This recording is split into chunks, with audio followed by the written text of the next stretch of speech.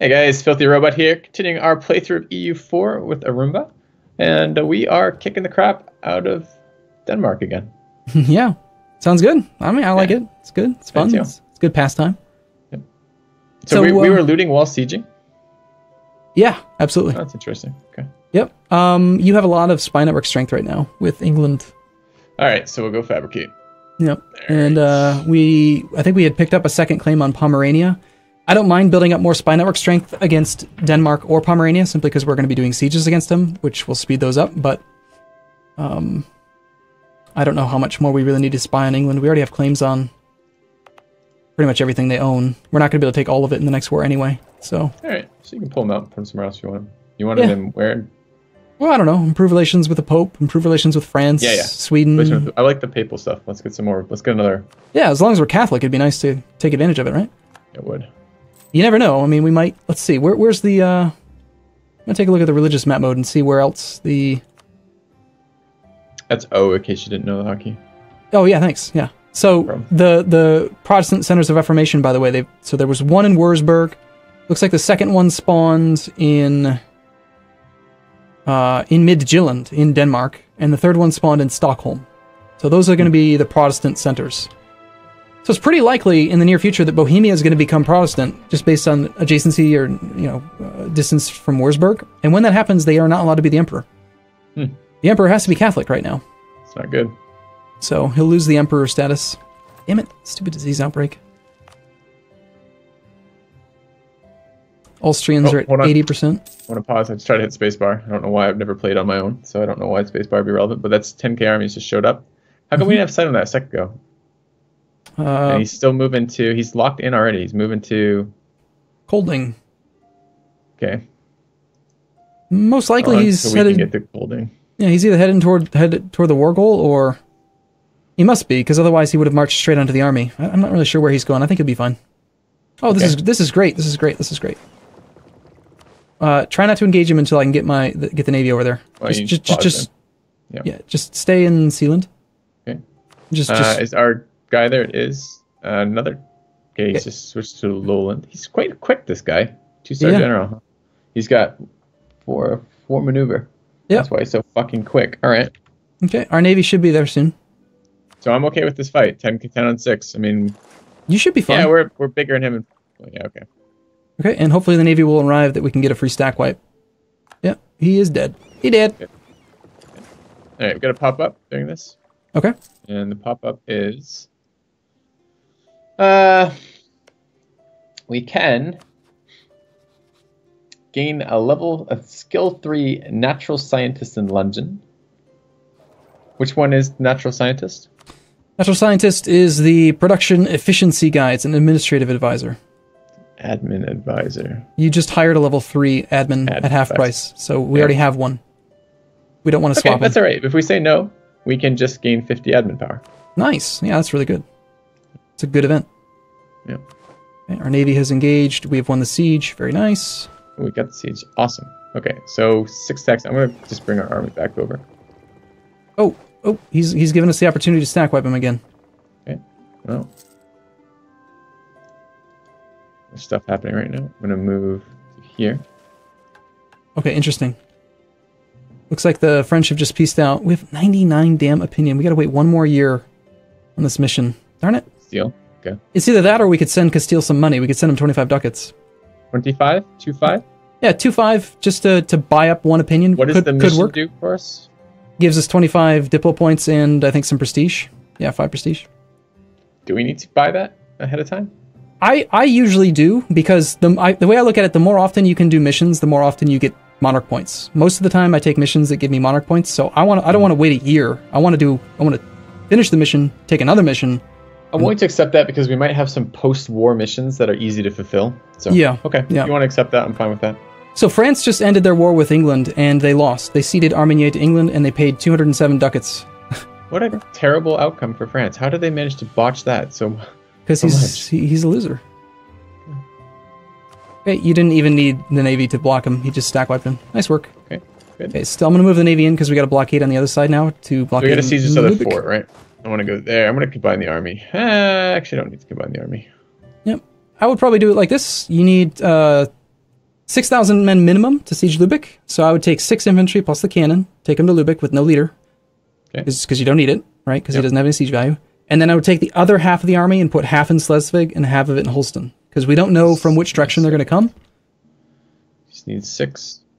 The risk would be if you put like a 1 stack that they could just come in and kill one of them. So you just split it up in both provinces until they're sieged, and then you can combine them again. Okay. So I'm going to bring the larger stack down to Windsor. Okay. It uses the boats for that, though. To where? Wismar. Windsor, right? No, Lubeck. There's a little tiny fort in that little itty bitty tiny province of Lubeck. No. I think we're on the same page with this. I have the sieging army. That one's going to the little tiny territory. Yeah. I have the larger 10k army, which I was going to bring to Windsor. No, you want to go to Holstein. Holstein. Yeah. I thought you said Windsor. Never mind. Okay. Yeah. I mean, we could use the boats to try to skip this, and it's probably going to be a good idea, but let's... This is fine. We should finish occupying Denmark before we try to skip over into Pomerania. Damn it, our Pomerania agent was kicked out again. Unfortunately, we do not have enough to blockade everything, but we are blockading Lubeck, which is all we care about. Okay. Yeah. Okay. I guess what I should do here actually is... Denmark is landing 5 troops in Dithmarschen. That province directly adjacent to you. All right, let's combine then. This is the 7k army that's sieging. This army will go here. If they can land there, I can attack into it, right? What?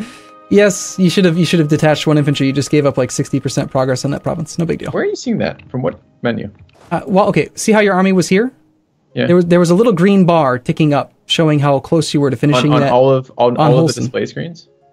On the actual map itself. Like, you see, while the army's stationary, you can see the flag of Scotland, 11k, the morale of Scotland, the little attrition indicator, the 100% saying that you're going to take the fort for sure, and then that little tiny bar to the left of the 100 and to the right of the castle will get green as it fills, and you were like 60% full, meaning you were 60% of the way. Okay, that's so fine. what I would have done is this. You would have left 1 infantry behind and pulled the rest to maintain your progress. Okay. But yes, you can definitely go kill that army right now, and you should.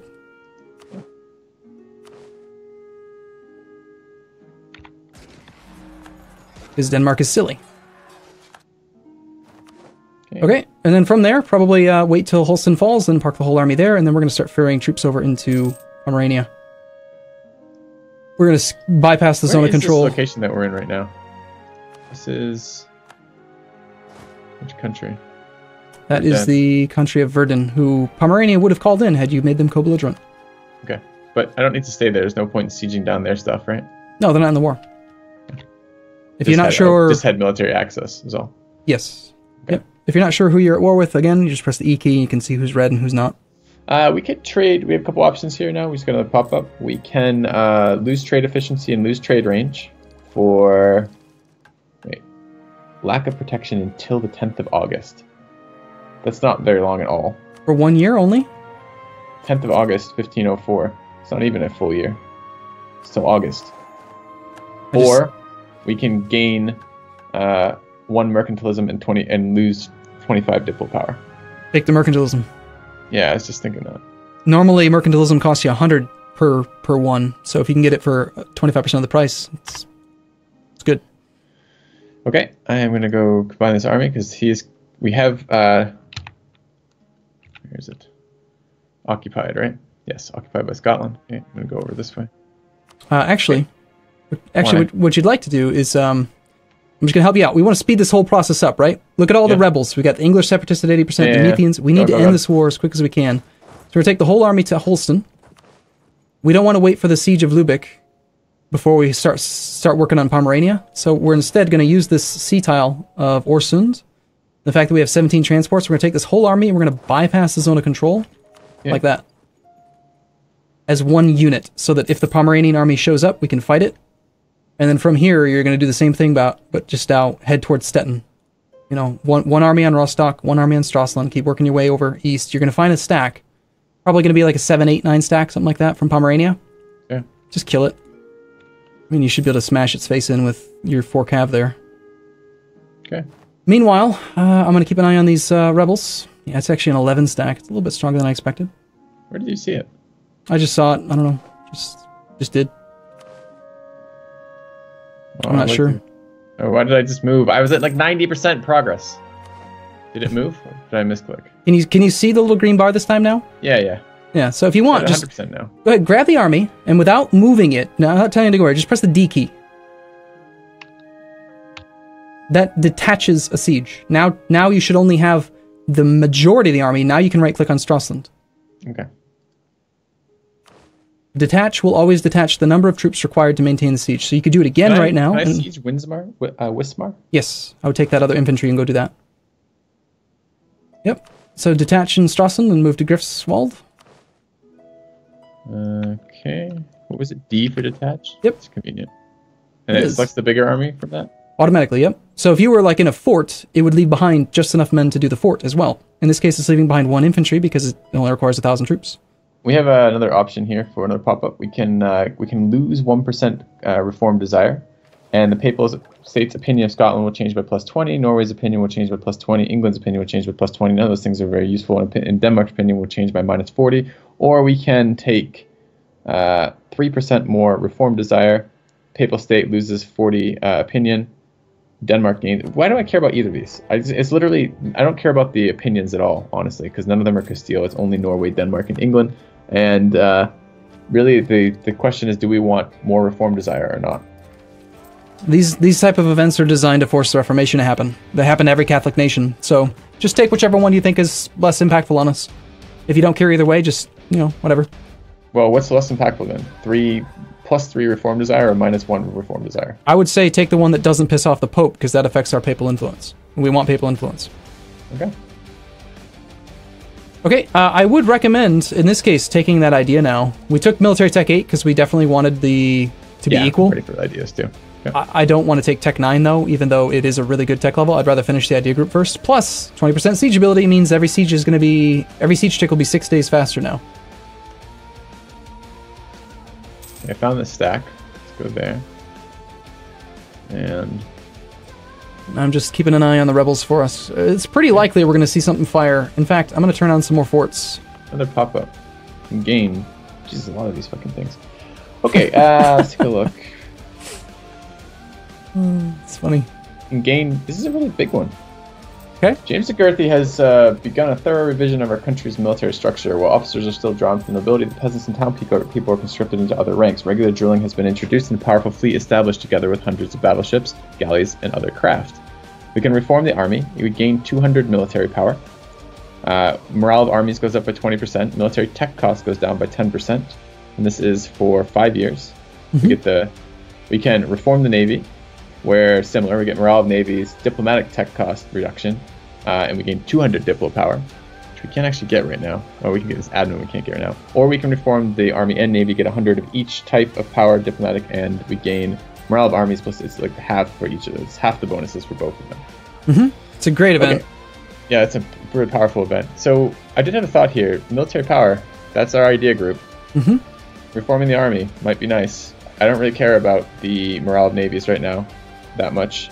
Yeah, I would say just straight up head-to-head comparison of diplomacy points versus military points. Almost always military points are better.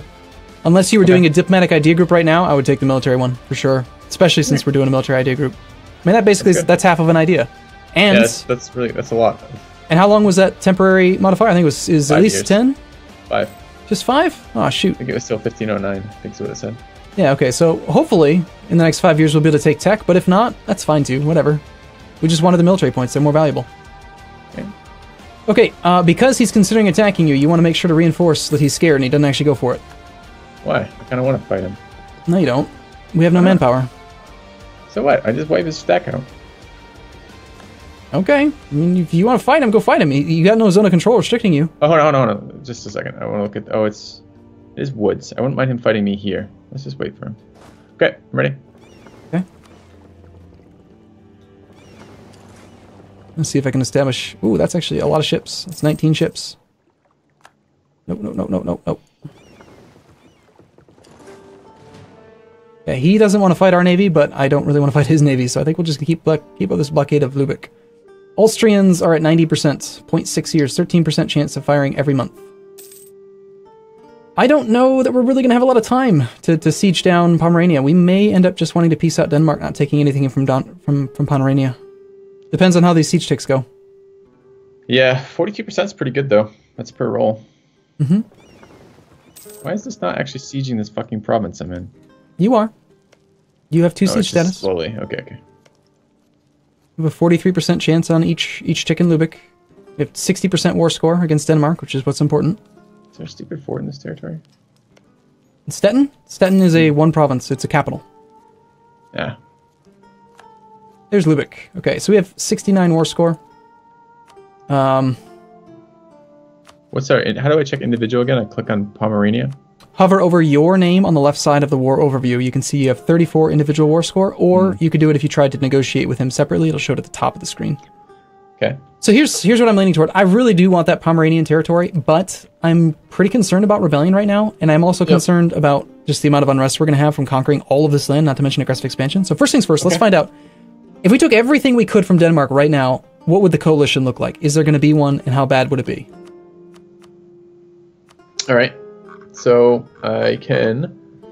we have a diplomat free, so I can go to, I thought this was diplomatic actions with because I'm on the wrong fucking country. All right. So I can click on this, click on Denmark, click on Sue for Peace. Wow. What? It's a lot.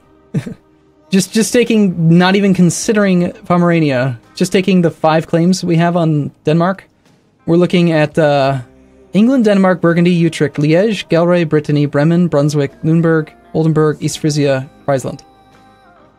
It's a few. It's a number.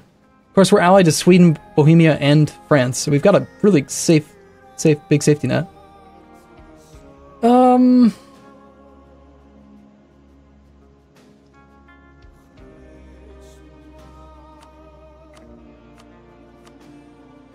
I don't know.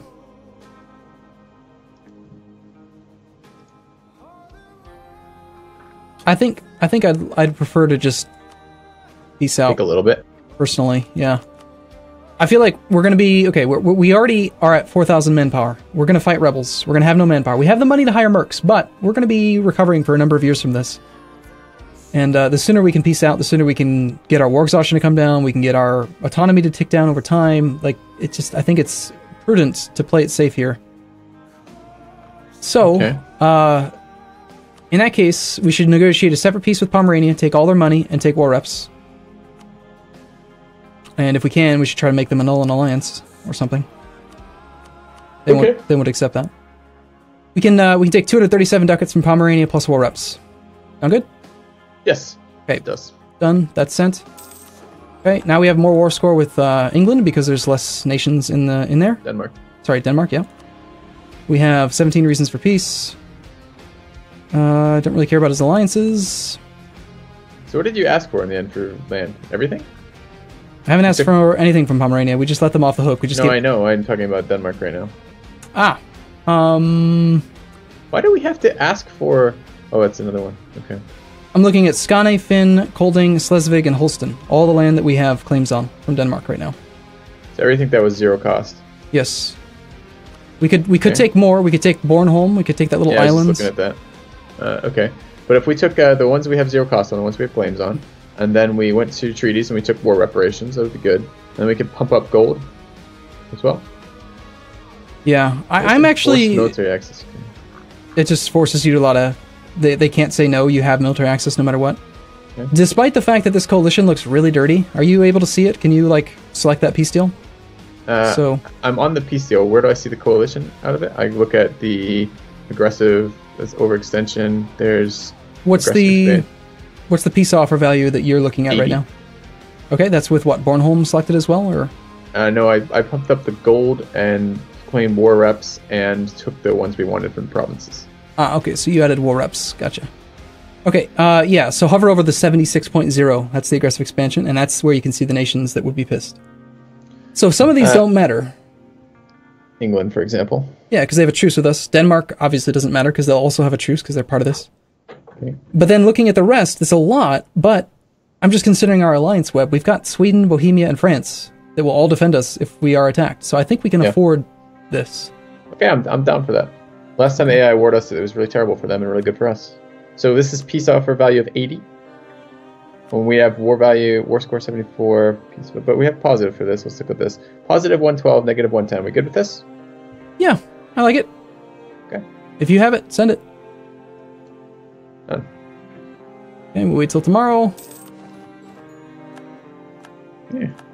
And prepare for your first coalition. It'll be fun. Okay, I think we're gonna have to take a break here, but next episode we're gonna have to, now figure out how to put down all the rebels. Sounds good. All right, we'll see you guys shortly.